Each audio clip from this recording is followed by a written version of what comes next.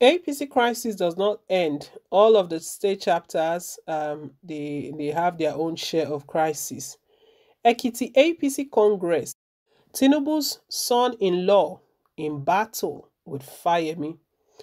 This the battle has been on. The battle of the ownership of this region.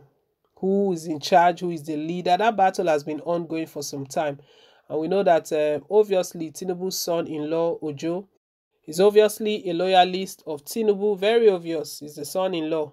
So all enemies of Tinubu becomes his enemy. All friends of Tinubu becomes his friend. Right now, this Tinubu's son-in-law is accusing Fayemi of doing something. APC, they are ready for their different congresses. Dates have been set, and from that congress, they will make appointments, and leadership positions will go around. The politics, the game wants to start playing. The game have started right now. Well, we'll bring you all of the details in a moment, but before we do, guys, please don't forget to like, share, and to subscribe. Thank you once again.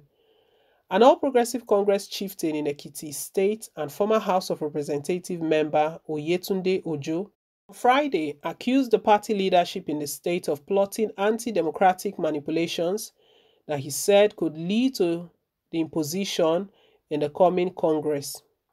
Ojo, who is son-in-law of the APC national leader Asiwaju Bola Tinubu, alleged that the Ekiti state government, led by Governor Kayode Fayemi, had begun the process of compiling names of his preferred officials from ward to state levels in an attempt to impose and frustrate the congresses.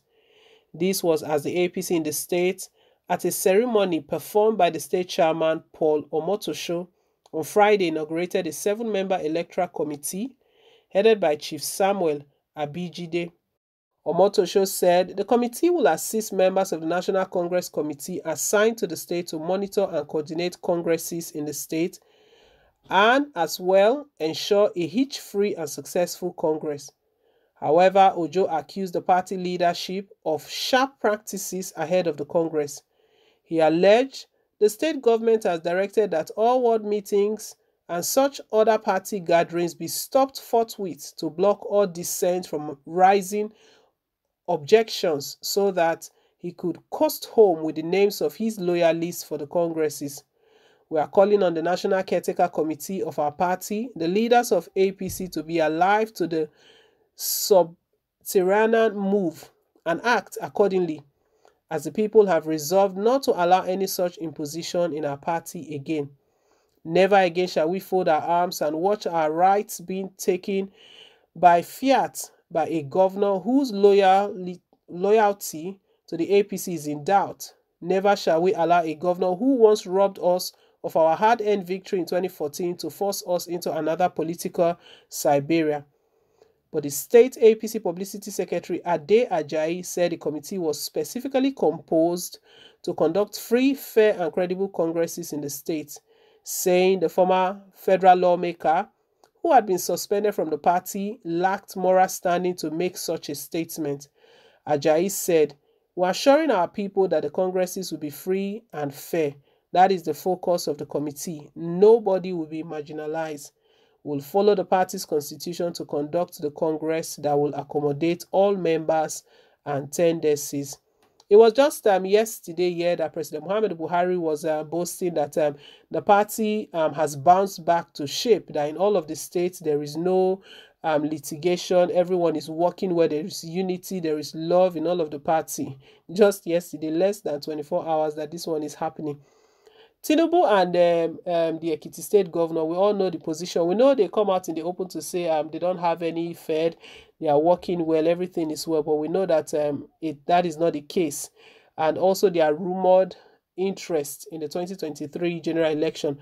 Bola Tinubu's own is very clear, but he's denied it at all points in times. Even all of his campaign support groups, all of the campaign activities that have been going on for him, and all of the people coming out to support him to run for the 2023 presidential election, he's always disassociated himself from those that those people are just acting on their own. He doesn't have any involvement. Another thing that has caused the battle between the Ekiti State Governor and Tinubu is the fact that they are in argument over who controls this zone, who is the lord, who is the boss. Bola Tinubu, we know very well that with all that is going on in the party right now, he doesn't really have much weight. He doesn't have much weight. The national leader of the party, when even the caretaker committee is meeting, they are not. He's not part of them. This extension that was given, Tinubu was not in that meeting.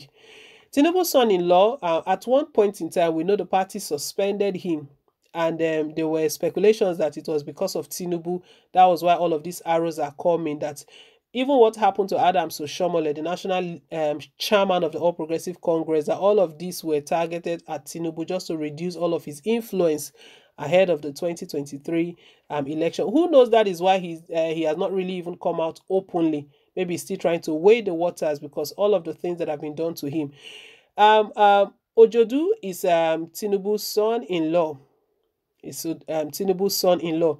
Right now, he's accusing Fayemi that this APC Congress that is going to hold, that Fayemi wants to put all of his loyalists. But this thing, you guys are all APC members. You will not seem to amaze us. And because of all of this crisis within their party, that is why the party cannot even lead the country properly. APC is the ruling party. See the shape that the country is at the moment. It's in a very bad shape. Bad shape. The insecurity is at the rooftop.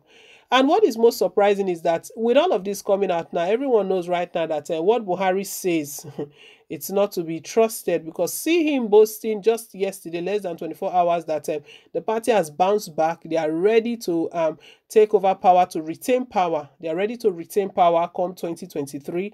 He really commended the caretaker committee for all they have done, that they've done very well to reconcile aggrieved members. Aggrieved members are still here in Ekiti State. Maybe they need to direct my Malabrini caretaker committee here. Ojo is complaining all of his concerns that he's raising now, the lamentation, everything he's lamenting about. He's calling on the caretaker committee to come and see all of Fayemi's plans. That Fayemi has planned is plotting anti-democratic manipulations that could lead to imposition in the coming Congress. So all of his loyalists will be the people to be in charge of leaders of the world, the local governments, and all of that. But on the other hand, the state publicity secretary is stating that this person is suspended from the party, doesn't even have any right to speak in the party. Interesting. Well, guys, let's hear your take down below in the comment section. APC drama will never cease to end. This ruling party. Thank you once again, guys, for staying tuned. Please don't forget to like, share, and to subscribe till I come your way again on more updates. Bye.